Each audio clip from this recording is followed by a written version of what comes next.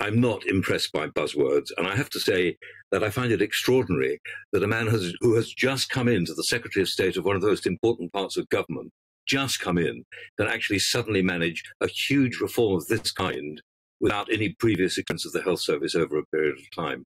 No matter what happens, it's got to have really good leadership from government. And frankly, I have to say that most of the cabinet are not people who would have been appointable in previous governments in either Labour or a Tory party government. And I'm very concerned about the level of skill that we have with our ministers.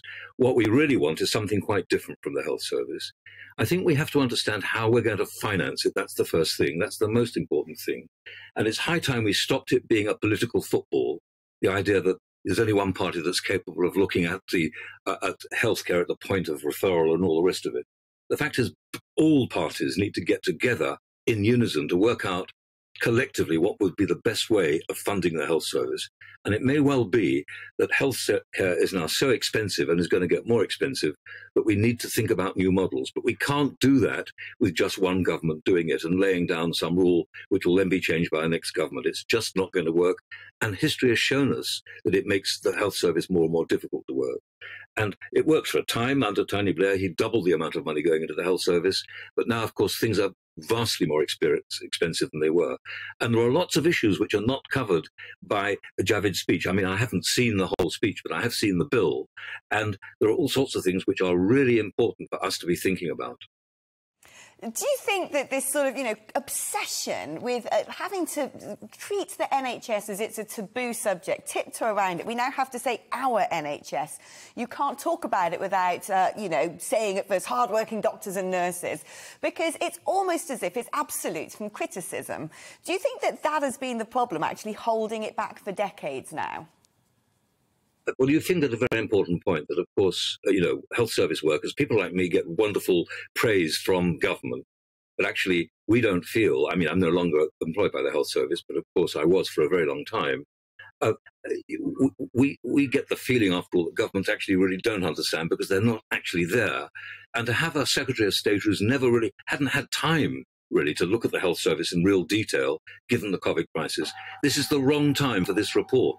This reform, because, of course, we're still trying to recover from COVID, and we're not going to have a report on how COVID was handled, which affected the whole of the health service, and is going to lead a legacy of ill health for some years to come with other diseases which haven't been treated. It is wrong to have this bill at this stage anyway.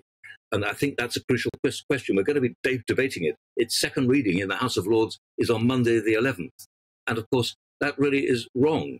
And the government shows that what it wants to do is it wants to get COVID off the agenda so that they can get re-elected. Now, although I sit on the Labour Party's benches, I'm much more independent. I don't believe really in party politics here. I think the health service needs a different kind of thinking, and it should not be a political thinking. Of course, the budget has to be decided, but the budget is something we need to collectively decide. It can't be just done in this kind of way, which is what's happening at the moment. Do you think the problem, I mean, when you talk about political thinking, I mean, it is a national health service. It is one of the only aspects of modern life, 21st century life in the UK, that is fully nationalised. So is this sort of potentially waving in? I mean, Sajid Javid talked about getting people from the commercial sector, managers in to shake things up. I mean, dare we mention the P word, privatisation? Are we ready to do that? Well, we've had managers and we've had privatisation of managers for years, for decades in the health service. That's not new. I mean, I think, by the way, I would say there are two areas of government which are equally important in this respect.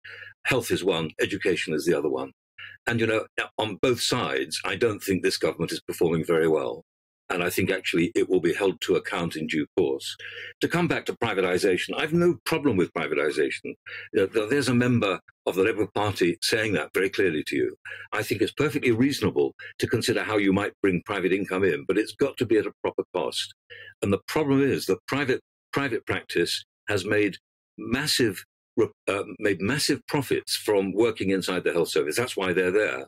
And so we have to see how we can actually change that with our procurement as well. But there are other issues as well which are not mentioned by government at all, which of course is why the NHS is so effective and so brilliant, and where it is really good, is where we connect research and clinical medicine. And the problem here, of course, is that there is not sufficient recognition of the research being absolutely vital to the improvement of healthcare.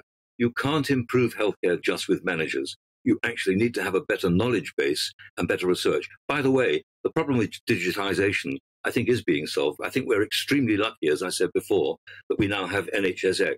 NHSX is going to be a really important part of collecting data which will help healthcare. But you still need the provision for the equipment and the people and all the other skills which are required to implement that and make it work from research. Robert, I would make you Health Secretary in a heartbeat. It's always lovely talking to you. Welcome to the GB News YouTube channel. You can watch us live 24 hours a day, catch up on your favourite shows and join in the conversation in the comments below. Don't forget to subscribe and you'll never miss any of our exclusive content.